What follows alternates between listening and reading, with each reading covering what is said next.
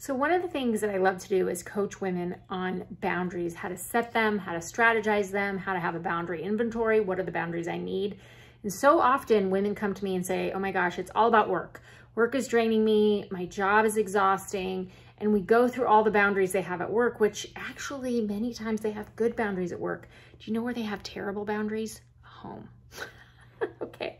The more that you are not in your home, the more guilt you have, and that leads you to actually overfunction, overpromise, overdeliver, and actually do things in your house that drain you or serve people in your house that drain you, but have come to expect it because you don't ask for help or set boundaries. So it's really important as women, and I talk about this in my book, Brave Boundaries. Get it? It's now on Audible, by the way.